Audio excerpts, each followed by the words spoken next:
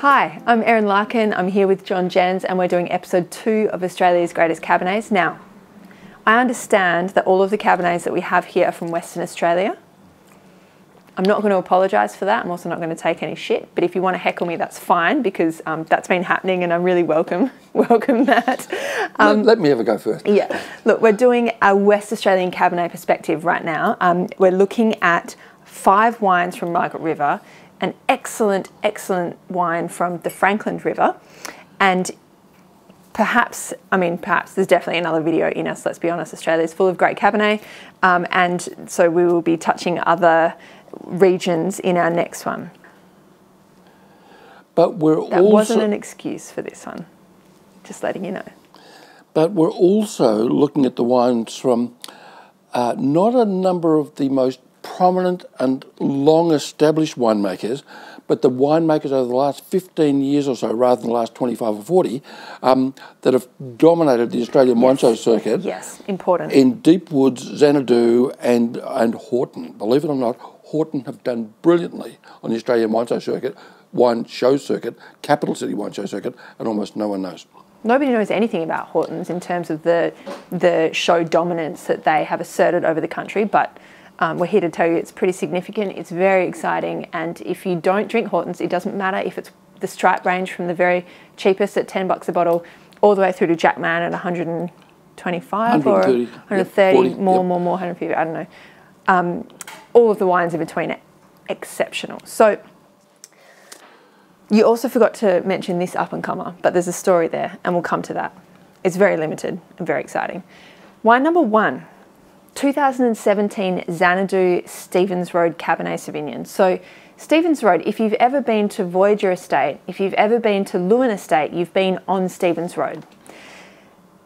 This vineyard is on Stevens Road. Now, remind me the history of that vineyard. It was founded by a group of Perth business people, very high profile, lovely people, involved in football, involved in the arts, involved in major Western Australian corporations, and one of the key people at Lewin Estate. Lewin Estate have had some great people. One of their key men, John Broxop, the greatest viticulturalist presumably who's come to Western Australia, was heavily involved with getting the whole thing going and was a partner in the business. And the wines were initially made at Lewin Estate, and then the guys from Xanadu personally bought the vineyard, not as a part of the company, and have just turned it into a wonder block for both Chardonnay and Cabernet, and they are doing brilliantly in the capital city wine shows around the country. Yep.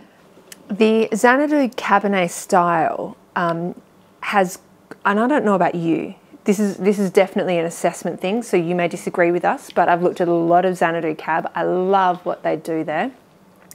The style is typified by blackness and density, but also lightness. These wines have finesse and delicacy, but they are recognisable for like a black pepper cassis sheath that goes over the wine itself. This is from a cooler vintage, 2017, birth year of my older son, so I'm pretty happy to see any bangers that come from 17, I'm all about it. There is finesse and lightness here. I mean, it is gorgeous. The purity of fruit, which is the same that I find in their Chardonnays. It's a house style that they encourage, produce, are responsible for down at Xanadu.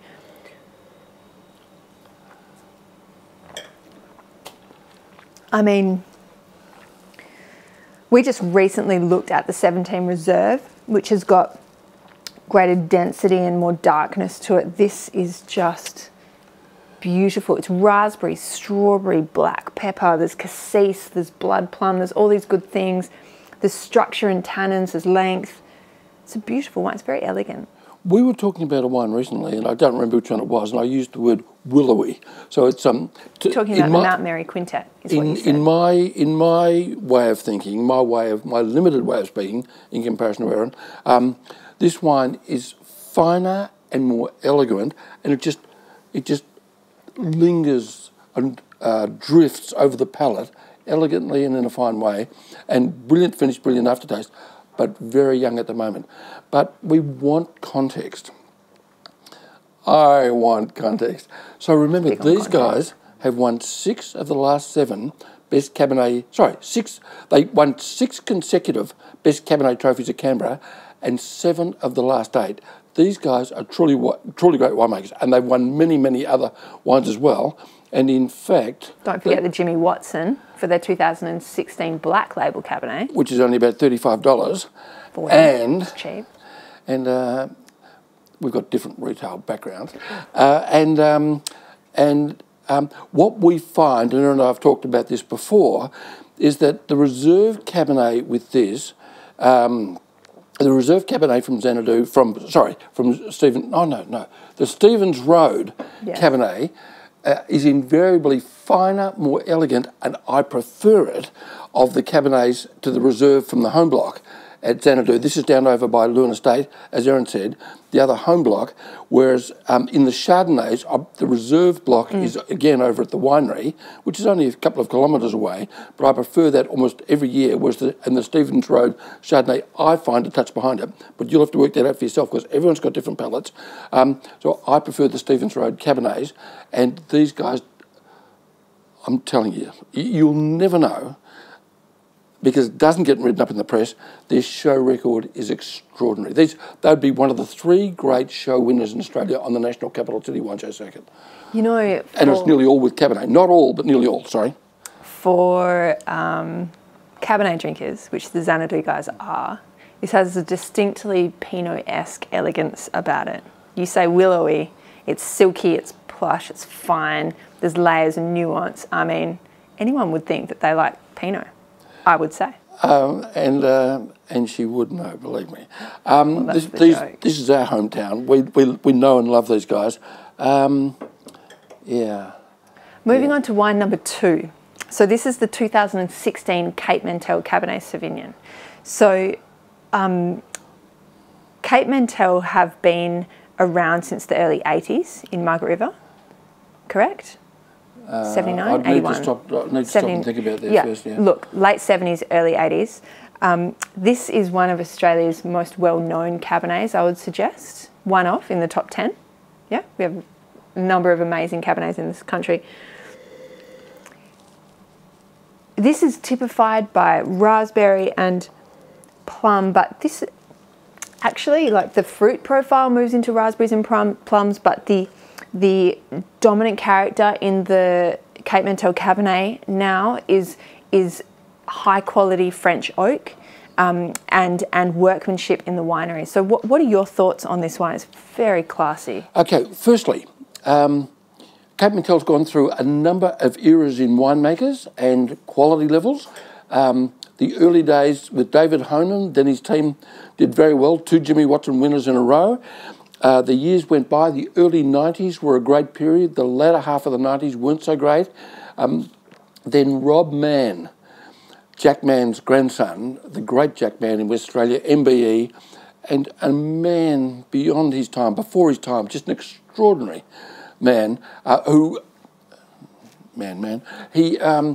he did brilliantly in the only wine show of his era, the 30s and 40s, the Royal Melbourne Wine Show. Gold medals and trophies every year. On, I think, 5 separate occasions he won champion wine of the show from the hot baking Swan Valley. His grandson, Rob Mann, was with Accolade, then with Cape Mentelle during another one of their great periods from 2000. Certainly the great period was from 2008 to about 2012, and they were just wonderful wines. Now we move on to the 2016. When this first came out, I contacted the guys and said, do you reckon this is the best of the wine so far? They said, 2011, 2012, 12, probably the best wine we've made so far. And but 16 is a very it's silky, elegant, long, round, balanced, even, lovely with dinner, lingering flavours, wonderful finish. I can't reach it. Lingering finish and aftertaste just drifts off into the distance, quietly, subtly. Not one of the world's greatest wines ever, but a wonderful Australian Cabernet, and I mean amongst the best. I pointed it very, very highly. I like it very much. Delicious. Yep. And wonderful with food now. It can be drunk early, can be drunk in 25 years. Correct. And we do see these wines very, very old in their 30s and 40s, and they are absolutely astoundingly delicious. So recommend. These are a collectible wine, and for good reason. I actually have when we said we're going to put Cape Mentelle in, John said, what vintages have you got at home? And I was like, back to 10, I think. So you should be collecting them, they're great. Moving on, talking about segues, there's a lot of segues in this lineup, and if you haven't already spotted them, we're going to tell you about them. We're moving into an up-and-coming label called Corymbia. So Corymbia is made by Rob and Jen Mann. If you remember, John was just talking about Rob Mann, who used to make the Cape Mentelle wines. The grapes for this wine are sourced about 6 k's inland from the coast in Redgate, off Redgate Beach. Is it 6 k's or 3? It's very close to the coast. It's small distance. And I would say, and this is just my assessment on Rob Mann's winemaking style while he was at Cape Mentelle, but the wines are typified by tannin. And I said earlier that the wines now are typified by oak and spice and winemaker. I think that at his time they were tannin, and it's a distinctive tannin profile because you can find it in the Corymbia. It's a grape tannin. So you can get tannin from a number of different places, oak, grape, others, but Rob has an affinity with grape tannin, and when you drink a wine that is rich in grape tannin, it has a chewiness and a succulence, do you think, to the palate. So when you're drinking it, you're like, oh, you can kind of drink it and chew on it a bit, and it gets you going back for more. And that's how I feel this Corymbia Cabernet is typified. So obviously 18 was an exceptional vintage, 16 was also exceptional. 18 was an exceptional vintage in Margaret River, and if you're seeing 18 Cabernets and Chardonnays now, just buy them. I mean, they're all great. I haven't seen too many duds at all. Okay then. So the first one, the Xanadu, is youthful, vibrant and alive, and the other terms we discussed. The 16 Cape Mentelle, placid, long, even, lingering. This is slurpable, delicious, seamless, gentle. It's not succulent, but it's juicy, and juicy, round, seamless, fine rather than big, powerful and structured. Just a lovely mouthful of wine. 5 years ago, 10 years ago and backwards, you could never have seen a Cabernet like this. This is soft, gentle, dense, long, plush, seamless, lingering, and absolutely wonderful. Not a $100 wine. It's about $70 recommended retail. These two are around about 100, and wonderful value for money, gentle, and we've already said that Rob Mann, the winemaker, was at Cape Mentelle for 4 or 5 years during their greatest era ever, and it was their greatest era ever. Then Moet Hennessy transferred him to Newton Vineyards in California, which they also own because they own Cape Mentelle and Cloudy Bay, and moved him to California. Jancis Robinson wrote an article, the great Jancis Robinson, wrote an article discussing a meeting she had with Rob, and said, wow, I've listened to this guy's thoughts. I'm interested to see where he's going to go because this guy's worth following. 2 years later, at the, I think it was the Cantor World Wine Awards, his wine from Newton Vineyards got the world's champion Cabernet, got the champion Cabernet in the expensive area, up against all the other wines, probably 15,000 wines in the show. I don't know how many were Cabernets, but best Cabernet in the show. He has since come home to Western Australia, where his family are all involved in food and winemaking, and the whole dynasty is involved in food and winemaking, winery after winery, restaurant after restaurant, and this is now off he's only got a couple of acres, a hectare of Cabernet fruit. This is off his own vines as he starts to explore and expand and to work for other people, where he's also doing marvellous things. If you see the 18, buy it. It's all sold out at the winery. It's only if retailers have bottles left. The 19 is just or will just be released. Rob, Jen, I'm sorry, you'll have to correct or at least pinpoint me on that point. But it's the 2019 release is imminent. If you see them, get them. Incredible. Have you heard anything about the 19s yet from these guys? I haven't.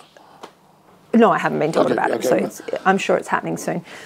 2018 Nocturne. So Nocturne is a wine label that is the collaboration of a husband and wife team, one of the great husband and wife teams in Margaret River. There actually are a number of really exciting husband and wife teams in WA, but also in Margaret River, and this one cannot be overlooked. This is Julian and Alana Langworthy. Alana is famous for cheese and great cheese. She has Yelling Up Cheese Co. And she's a winemaker as well, because she's beautiful and talented and makes cheese and wine and everything else that's good. And Julian Langworthy is the great winemaker from the Deep Woods Fogarty group, and everything that he touches seems to turn to gold, which is evident in this wine. So this is the 2018 single vineyard Sheoak vineyard from Nocturne. Now this wine is a standout in this lineup because it is juicy and bouncy and succulent and plush, but it is also spicy, structured, long and beautiful. I mean, this pretty much has everything you want from great Cabernet at around the $50 price point. I'd need to check too. Yeah, look, it's not very much money. It's incredible wine. And there's not very much wine either. No, it's limited in every respect. Okay, so Julian, as Erin said, is the extraordinary winemaker at Deep Woods. 4 consecutive Best Cabernet trophies at Melbourne recently. Quite extraordinary, missed out last year when Xanadu picked it up.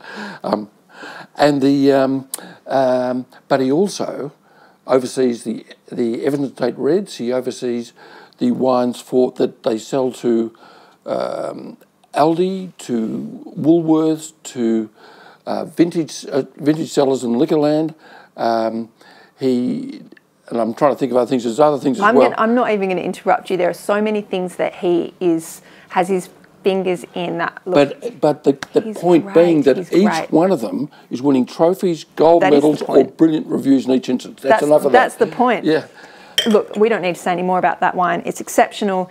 The couple that makes it are exceptional. Everything there is to love about a wine is in this glass. Get it. 2016 Deep Woods Reserve Cabernet. Now, this is not the current release, but I've included it because I bought a dozen of them when they were released. It subsequently got 99 points from James Halliday. It was his top Cabernet of the year in the 2019, 2020, one of the 2 Wine Companion mags.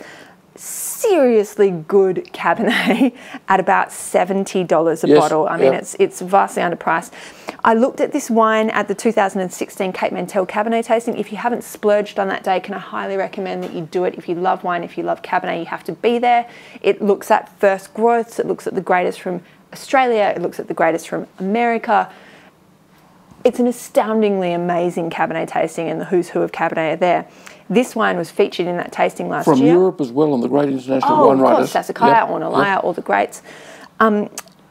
This Cabernet was featured last year. I thought it was Bordeaux. I gave it 98 points. I freaking love this wine. I was very pleased because obviously I have quite a bit left, maybe 7 bottles, 6 bottles, 5 now. This is a really densely structured, spicy Cabernet. This is not light and finessed like their southern neighbours in Xanadu. This is densely concentrated, so 2 very different styles, both equally delicious in their different ways. If you're a Bordeaux fan, I would suggest going to this, leaving it for a couple of years and looking at it, say 3, 4, 5 years after release. John, what's your thoughts on this wine? I love this wine. Same producer, same winemaker. Julian Langworthy, senior winemaker at Deep Woods. Mention that. And perhaps, and I really don't know because I haven't tried to work it out, I don't know, but let's say 15 or 16 best Cabernet trophies since 2012. He would know. On the Capital City Wine Show circuit, including, as I mentioned before, the 4 consecutive at Melbourne, 2 out of 3 at Adelaide, including 2 out of 3 Max Schubert trophies for best Cabernet, for best red wine in the show as well. What about the 2014? Jimmy Watson trophy winner, thank you very much. Massive. Forgot that one. Massive. With these guys, it's easy to forget because they do so many. Usually, they don't have necessarily, remember they're half the price of most of Margaret River's great Cabernets and Australia's great Cabernets, but they may not have the final and great length, but the gentility, the softness and gentleness, the fineness, the aristocratic nature of the fine, gentle tannins around the soft, and I think you used words like dense and intense fruit characters. The tannin handling is marvellous, becomes a wonderful drink. The older they get, the better they get. Some wines you wonder about how they're going to age. Ages magnificently, just get better and better and better. Mm. Love the style, love what they're doing, and love the pricing. In Western Australia, one of the most sought after wines in that price, one of the most sought after Cabernets. In fact, I could change that to perhaps the most sought after Cabernet in that price range. A, because of its show record. B, because of those soft, gentle, plush, ripe tannins that make it very drinkable early, as well as that will allow it to age for 25 years. Purchase them on spec, on release. They go every year. They always sell out. Buy them, age them, and look at them in a couple of years. They are sensational wines. Moving into one of Australia's least known and most amazing Cabernet regions, and that is Frankland River.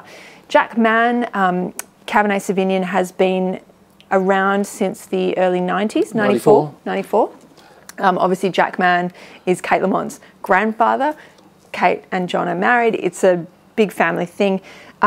This is one of Australia's great Cabernets that so few people know about. At least not enough on my book, because this is a sensational wine. Now, I've never tried this wine. This is only newly released in March. Frankland River is just the unsung hero of Australian Cabernet. I think there's 4 great Cabernet regions in Australia. I know that's going to get heckling, but I'm going to tell you what they are. Margaret River, Frankland River, Yarra Valley, Coonawarra. Okay, so one of the things that has intrigued me over the years, and I may have mentioned, I don't know, in the last video on Cabernet, wow, was that... It's the first time I've seen that. Was that there are 3 producers in West Australia who have significant Cabernet assets in the ground on both sides of the state, in Margaret River and in the Great Southern.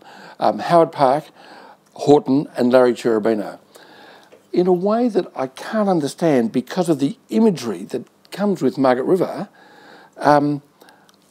each of them has their most expensive Cabernet coming from the Great Southern. Quite extraordinary. They obviously look at these wines very, very carefully. They believe, I'm assuming, that the Great Southern is superior. The 2000, Jack Mann's have just got better and better and better as the years go by. The 2016, 2014, then 2016, they believe were their best yet. I didn't know what the lineup was when we tasted them prior to this tasting. I gave this very, very high points, thought it was fantastic. Had it picked as another wine where I thought it wasn't so good. I thought, oh, they've slipped a bit here. Then when it was I thought, whoa, that's even better than I thought. I love it. Jack Mann's a very big thing here in West Australia, and Jack Mann was the great winemaker in West Australia for 30 or 40 years, did 51 vintages at Houghton, done marvellous things, and this is another very, very good Cabernet out of the Frankland region. The 2016 vintage was featured at the Cape Mentelle Cabernet tasting last year. I obviously didn't know what it was. I spoke on the second bracket with first bracket, James Halliday. Yep. And this is the wine that I thought was supple, bouncy, contortion-like in its ability to move over different types of flavours and textures. It's a sensational wine. If you haven't tried it, do yourself a favour. Try this wine. It is beautiful. Any vintage is great. I just think it's a gorgeous expression of Frankland River, a region that just does not get enough airtime, but if you listen enough to me, you'll probably get sick of it. And the only thing I'll add is that because Margaret River gets all the kudos and it's won 34 of the last 42 Capital City Wine Show Best Cabernet trophies, but the Great Southern, in my opinion, the best wines, and 2 others, the Howard Park material and a couple of others varying year by year, match those for at their very, very best. And to illustrate that, to work that out for myself, I organised and then for some years did what we called the Hype Cup. Had about 100 people, 18 different Cabernets, half from the Great Southern, half from Margaret River, and totally mastered them, did 3 separate vintages, 6 from each vintage, because there aren't too many great Cabernet producers in the Great Southern. And we could not separate them in terms of quality. Yeah. The votes were taken, all written down, big screens around the walls. Coming up was like a football grand final, Collingwood coming through. And the crowd roared when the scores were going up on the walls, on the big screens.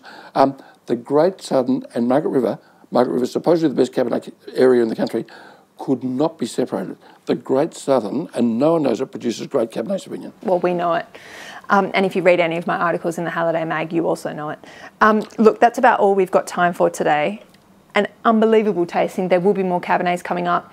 If you haven't already, please like and subscribe. It helps me make more videos like this. I love making more videos like this. It means we can try more wines and tell you about what's great. Thanks for listening, and until next time, drink well, drink the best.